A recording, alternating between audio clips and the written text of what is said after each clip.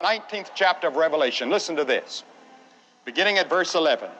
And I saw heaven opened, and behold, a white horse, and he that sat upon him was called Faithful and True, and in righteousness he doth judge and make war.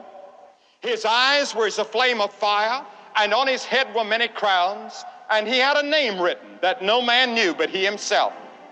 And he was clothed with a vesture dipped in blood, and his name is called the Word of God. And the armies which were in heaven followed him upon white horses, clothed in fine linen, white and clean.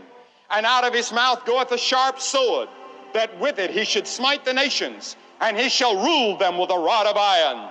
And he treadeth the winepress of the fierceness and the wrath of Almighty God. And he hath on his vesture and on his thigh a name written, King of Kings and Lord of Lords. Yes, he's coming back.